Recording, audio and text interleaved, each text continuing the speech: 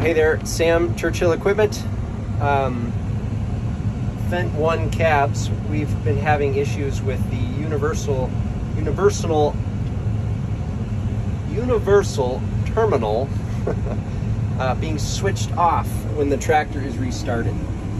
And so when you're running an ISOBUS implement like what we have behind us, a 2270, just a Heston baler, if you climb back into the tractor the next day and you restart the tractor, we've been having this so that it is switched off.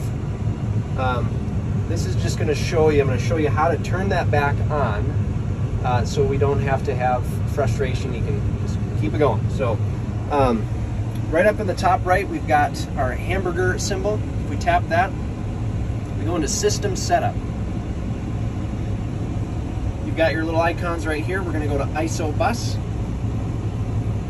Scroll down just with your finger. You'll see ISOBUS is on, Task Controller is on. Keep going. Right down here we have Universal Terminal, and it will be switched off. We're going to hit on, and then we're going to hit our back arrow. And then you will see right here, we've got our Universal Terminal selected.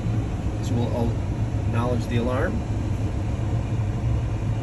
Bingo, there it is. So whatever ISOBUS you've got, that will get you going again until Fendt figures out why it's turning off every time.